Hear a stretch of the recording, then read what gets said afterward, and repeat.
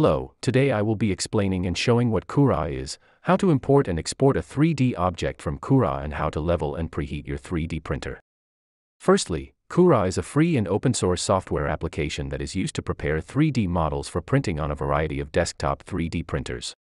The software supports a wide range of 3D file formats, including STL, OBJ, 3MF, and AMF. Once a 3D object is loaded into Cura, the user can adjust a variety of settings to prepare the model for printing.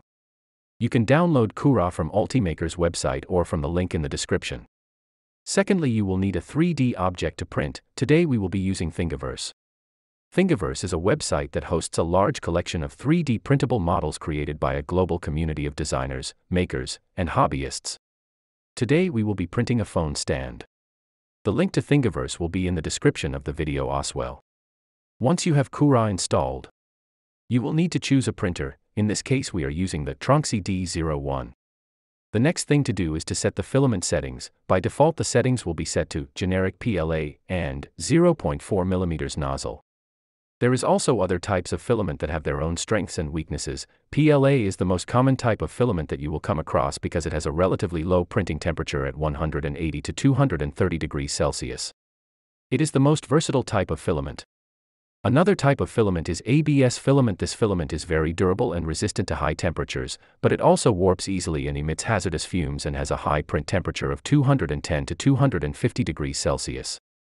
The last type of filament we will talk about today is TPE, TPU, or TPC filaments. Unlike the previous two filaments, these filaments are flexible and rubber-like and are perfect for flexible parts and prints.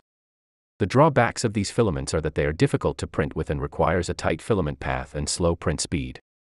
Once you find the 3D object from Thingiverse that you want to print, you can import your 3D object by clicking on the file icon on the top left and find your 3D object from there, or you could also drag and drop your 3D object file into Cura. After you have imported the 3D object you want to print, there is still some other settings you can use to get the desired result. There are a lot of settings you can change on Cura, but today we will only look at the basic print settings. In the basic print settings you can change the print resolution of the print. This will impact how much details you can have in the finished print and how much time it will take to print the object. The resolution range goes from extra fine, fine, normal, low, and lastly rough. The finer the resolution, the higher quality the finished print will be. Next setting will be infill percent. This setting will determine how much infill will be in the empty spaces of the 3D object. This will impact how durable the finished print will be. The higher the infill percentage, the more durable the print will be, but it will also take longer to print.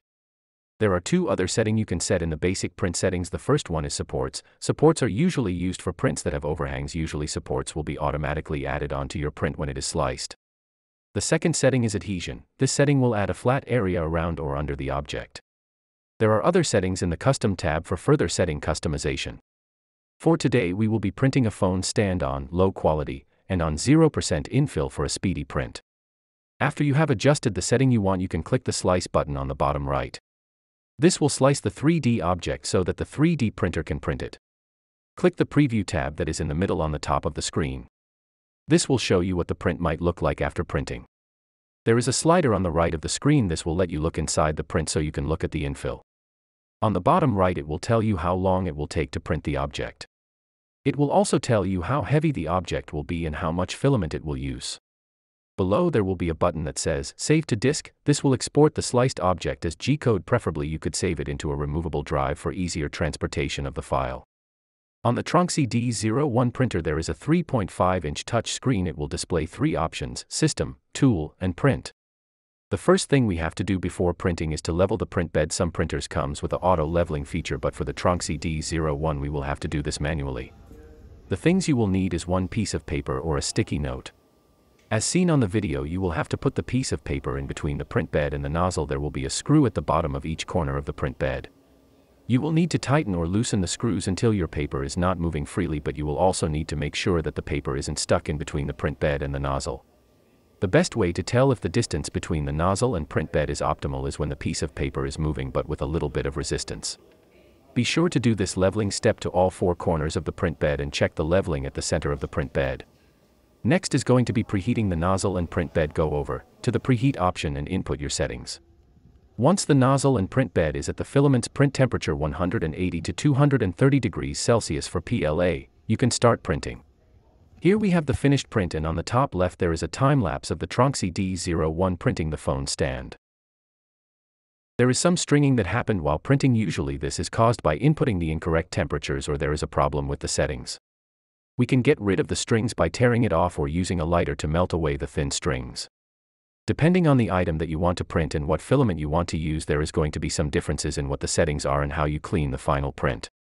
The links to both Cura and Thingiverse will be in the description, as well as additional resources for a more in-depth look into the world of 3D printing. Thank you for watching this video.